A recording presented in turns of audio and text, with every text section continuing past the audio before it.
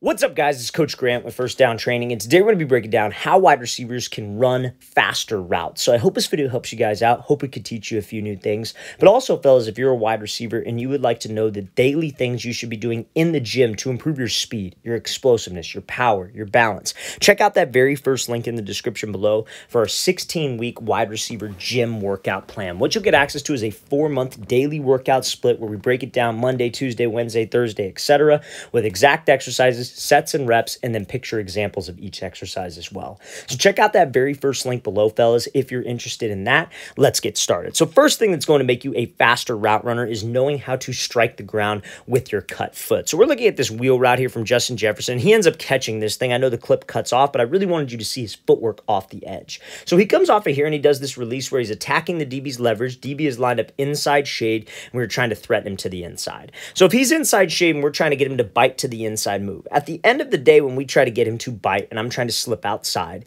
I have to make sure I'm doing it fast, right? I have to get him to try to commit. I have to try to get him to jump, but I have to get out of this cut fast to be able to get up into the route, whether that's a fade route, a wheel route like so, an out route, whatever it is. So oftentimes when guys try to sell and they try to get this DB to jump, they will open up their toe, and that sacrifices a ton of speed. So they try to sell, they really try to throw their hip into the break, but this toe, instead of pointing straight forward, will point almost open towards the side. Now, the reason why that's going to make you lose speed, the reason why that's a mistake that wide receivers will make, is when your toe points open to the left and your hips point open towards the left, you physically cannot get out of the break. Anytime that we are throwing a release, anytime that we are throwing a cut, you want to try to keep your toes forward or maybe slightly open, so the weight of your body can be on the inside part of your foot. Because when that weight of your body is on that inside part of your foot, or I would say the middle part of your foot, like the ball of your foot, you can actually push. And that push off of that cut is what gives guys so much more speed and so much more explosion out of their releases. So many people try to over-exaggerate and sell. They'll reach outside their frame. They think that me stepping and really like opening up my hip and everything to the outside will get him to jump. And it might, because that's what a DB's looking at. He's watching my hips. But if I can't get out of the break, that just gives him time to react. So we need to make sure I am throwing my hip I'm throwing my hip out, not opening up my toe and opening my hip to sell this movement. Let's play this thing again, full speed one more time. Great job by Jefferson showcasing how that cut can get you faster out of the break with the correct foot strike and with the correct toe placement. Okay, so now next example we're going to talk about here is how you guys can do a proper speed cut at the top of the route. So that speed cut is like that single cut at the break point where you just cut off of one foot. Now, the reason why a lot of people lose explosion on a speed cut is they start to round out of it with their hips and with their shoulders. So for example, like again, and it's the same thing as that press release. Oftentimes, guys will try to get out of the break too fast, try to get up into the route too quickly, and don't sell the break enough, but it also sacrifices speed. So think about this. In a man coverage, where's the DB supposed to be looking at? He's supposed to be watching my hips, right? So many wide receivers, before they end up making a break, they are not confident in that like single cut. They're not comfortable cutting off of one single foot. So this shoulder and that hip start to turn and try to go out of the break early. I call that cheating the route.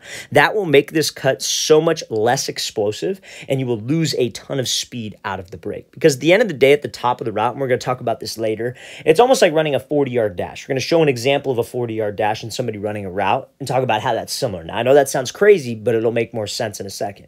But it's like the same idea. At the start of a 40, you're trying to create energy. You're trying to create explosion. So at the top of the route, this cut has got to create energy and explosion to get you out of the break fast, so we can widen the distance from the DB.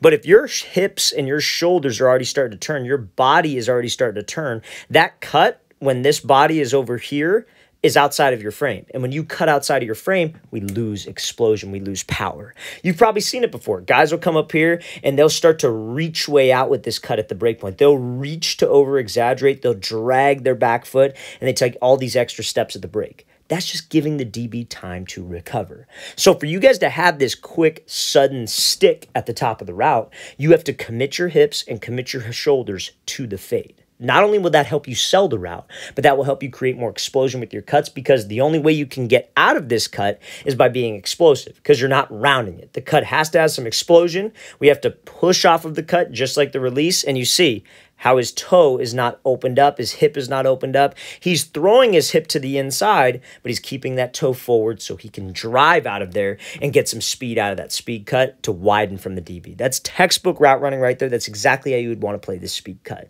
So let's play it again, full speed one more time. Great job making a move inside, getting skinny, and then cutting off that single foot, still selling the route and getting some explosion. Okay, so let's talk about this 40-yard dash here for a second. So this is one of the things that I think so many wide receivers don't understand, and I love this analogy because everybody understands a 40-yard dash. Everybody always loves to ask, hey, you know, what's an average 40 time for a wide receiver, etc.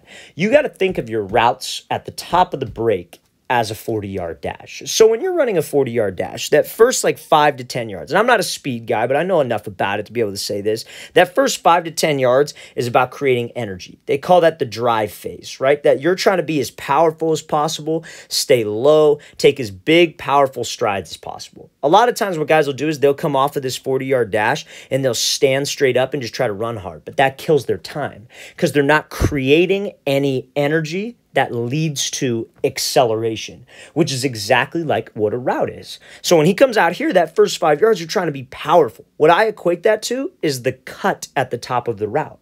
When you guys are dropping into a break point, like let's say it's a comeback, let's say it's a 15 back to 12-yard comeback. At 15, you were trying to create energy with your hips. You were trying to be low. You were trying to be powerful with your steps because that energy creation will lead to accelerating out of the break. That 15 back to 12 portion that will help you widen from the DB. You cannot get out of that fast if you try to break and just stand up. You have to get low and you have to try to drive with your feet, aka the drive phase of the 40-yard dash, because now you see how Jefferson, after that first 5 to 10, he starts to gradually stand up. He's hitting top speed right now. If you just stand up and try to run, you're eventually going to run out of gas. Just like on a comeback, if you try to stand up at the break point, you're going to drift, you're going to take extra steps, and you're not going to have speed out of the break. The break point explodes you out, and that's how you have to think of a route. So let's go to this next route here. So this is a whip route, right? So on this whip route, let's watch it. Watch how explosive he is at the break, and then watch what that does to get him out of the break. It accelerates him out of the break.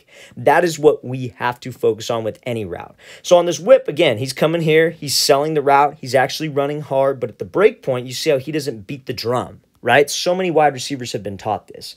At the break point, you want to chop your feet and chop your hands. You want to beat the drum, try to go as fast as we can because it'll help you change direction tightly. But that doesn't create any energy. That's just flat out slow. Yeah, you might make a tight break, but that's not going to create any energy. You being violent and aggressive with your hips and you being powerful, getting low, bringing your chin to your knee, that's the place that I like to be. And having your butt actually drop down puts you in a balanced position so you can decelerate, but also a position of explosion to now where I get into this break. You see how he snaps on his inside foot. He hooks the outside foot around, but because he's a low, because he was violent with his hips, he can actually push off of this foot and get some explosion. He gets some acceleration to widen him from the DB. If he were to just break and it were to just be slow, and let's say he turned his hips and he took about 3-4 extra steps right there, and I'm not one big guy for steps. It's not about the amount of steps. It's about the amount of time you can eliminate. But if I waste a bunch of time at this break point because I'm not being violent, I'm not getting low enough, all this DB does is recover and make a play, especially at a high level of football. So fellas, let's be violent with my hips. Let's be aggressive. Let's be powerful with my feet to get me into that drive phase so that can lead to that acceleration phase where I'm running out of the break. Great route there. Let's watch the thing again, full speed one more time. Great job emphasizing the violent hip drop to create explosion, which leads to acceleration, which can increase your speed on your routes.